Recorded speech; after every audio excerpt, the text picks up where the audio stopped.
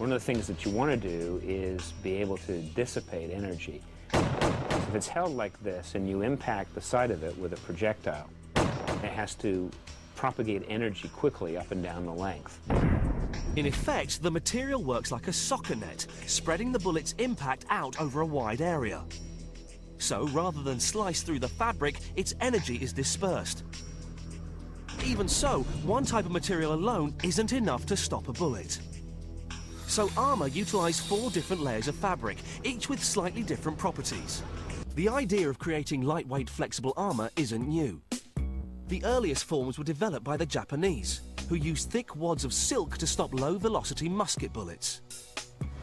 But in order to stop a high-velocity bullet from a modern gun, you need to create a piece of underwear that is both flexible and has the strength of steel.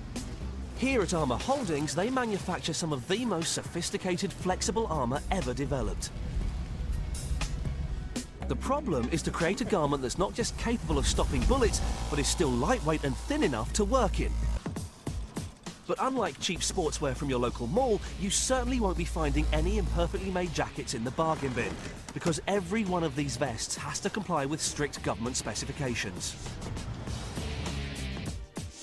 And there's just one way to do quality control. That's with a handgun. First, the vest is placed on a clay mannequin. Then it's shot at point-blank range. And the results filmed with a slow-motion camera. Seen here in ultra slow motion, it's possible to follow the bullet as it blasts from the gun at almost 250 meters a second. That's the same speed as a jumbo jet. When it strikes the vest, each individual layer of fabric acts to dissipate its force, causing waves to spread across its surface like ripples on the surface of water. When Bruce removes the jacket, the mark on the clay shows him how the bullet's energy has been spread and dissipated. The jacket has done what it's designed to do, and that is prevent the bullet penetrating the torso. Luckily for Sergeant Seaman, he was wearing a vest the day he came under fire.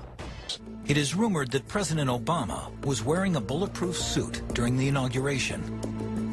Of course, the Secret Service will say nothing about the matter. But if he was, it almost certainly came from Miguel Caballero, the world's high-fashion manufacturer of protective armor. Caballero has taken advantage of the war between drug cartels and the government in his native Colombia to create a new technology of fabric design. Your canoe may well be made of the same material they use to make bulletproof vests. That's right.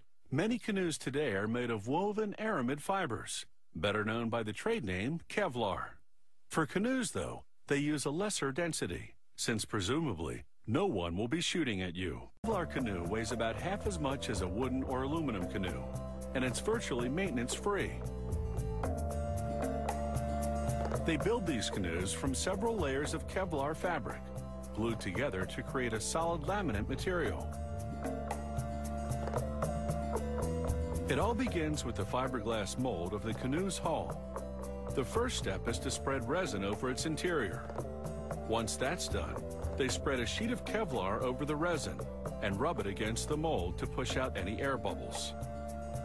Then they trim off the excess fabric. Using a squeegee, they force out any excess resin and stretch the fabric until it's taut. This step ensures the laminate will turn out strong and smooth. They repeat this entire process with the second layer of Kevlar. Then run a roller over everything to expel any excess